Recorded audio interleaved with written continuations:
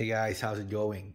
Welcome to this episode of 6163 Dive Life, and we have a featured gun for today.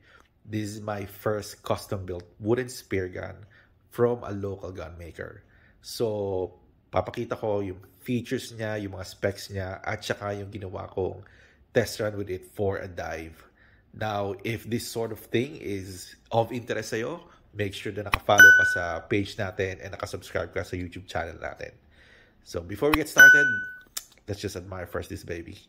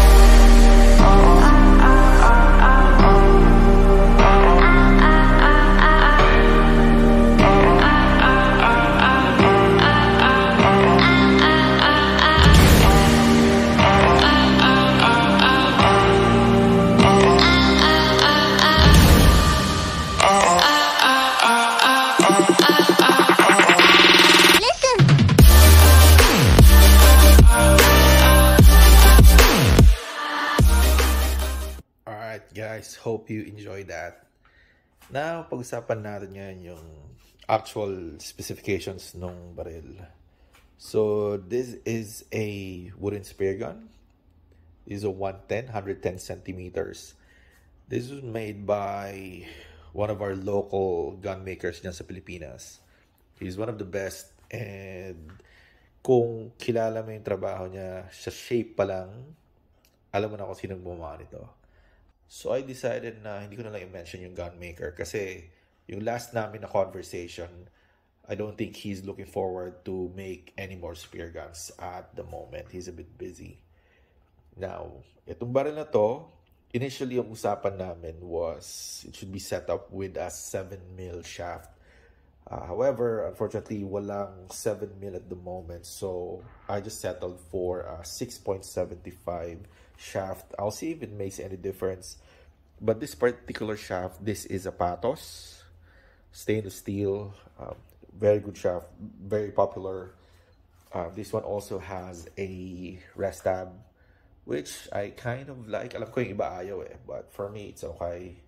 Makes it a lot easier to reload.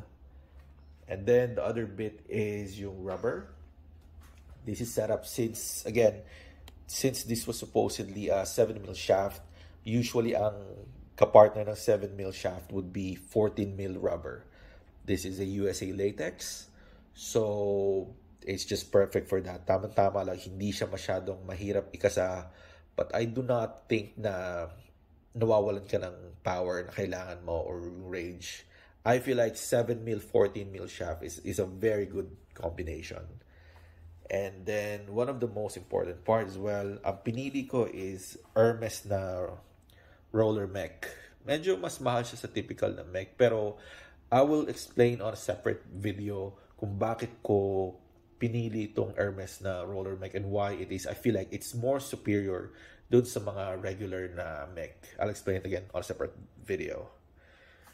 That's how it is. And the gun maker actually wrapped it with, itong handle, wrapped it with a carbon fiber handle. So it looks amazing. And of course, the paint job. Look at that. Such a good looking gun. Now I tested it out. And it's just well balanced. Kumbaga, it's almost doesn't move sa tubig pag binitawan ko. I still a bit more testing, need to do a bit more testing with it.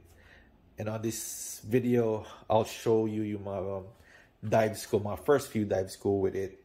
And I was just testing it and seeing how it behaves sa tubig. So go on, do that. And let's go for those videos. In this part of the video, papakita ko kung paano ko tinetesting yung barrel. I'm checking kung how it feels, kung ano yung buoyancy niya sa ibabaw, sa ilalim, how it feels sa kamay ko, and pag nasa ilalim yung tracking, yung pag-ibo niya going left to right, kasi this is my first wooden gun, so this is purely testing stage. In this case, wala muna tayong kukuning isda, so testing lang muna tayo. Not really. Wala lang talaga tayo nahuli. Fuck.